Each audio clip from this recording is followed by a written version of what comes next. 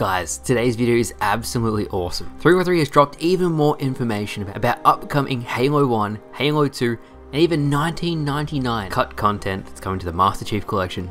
We have some fan-made cross-core customization that really shows how cool your Spartans are going to look on Halo Infinite, as well as some secret Halo Infinite game modes that are currently unreleased.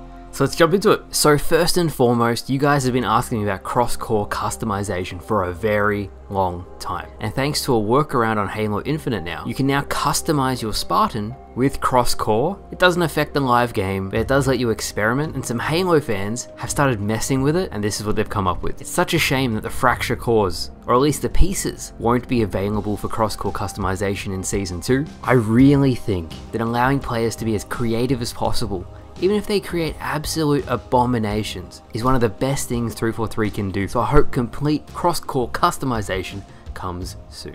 Moving on from that, about a month ago, I showed you guys the Halo Waypoint data, and it showed Griffball, it showed Bastion, and it showed all these unreleased game modes that we have not seen yet on Halo Infinite. And today, an article by Den Delamarski actually shows every single secret game mode that 343 is currently working on. As always, if you want to read the full blog post, I'll leave it in the description, but just to name off a few, we have Synth Slayer, Paintball, Bastion, Slayholds, Parcel, Team Juggernaut, Supply Lines, Dungeon, Griffball, Assault, Race, Rally, Infection, which you guys know about, Extraction, which you guys also know about, and so much more. You guys have been asking for more content for a while, so this gives you a little snapshot into what 343 is working on and what you can expect for game modes coming in the future. So the big news of today is the second MCC blog for the cut content has gone live, and I thought we got a lot last week, but this week's info makes me even more excited. On screen now I'm going to show you guys the chain gun, the concussion gun jump, the concussion gun warthog blast, and the assault rifle grenade launcher. Now with the clips I do on the campaign, can you guys imagine all the unique, awesome stuff I'm going to be able to do? It's going to be so good. I can combine grenades with this new concussion gun, as well as the gravity wrench, and I'm excited just talking about it. Not only that, we got some really cool third-person weapon animations. I'll have them playing on screen now for you guys to see, as well as another look at the AI wildlife that the modders and 343 are working on. I love Halo content like this,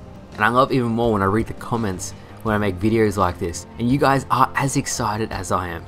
There was also a first look at one of the new maps is being worked on. It was originally actually called Damnation, with a description of colony remains on Reach. This is what it looked like before, and this is what it looks like with 343 revamping it. I am so damn excited to play this. In the blog post itself, there was a question that said, what is the most interesting thing you have learned from this work?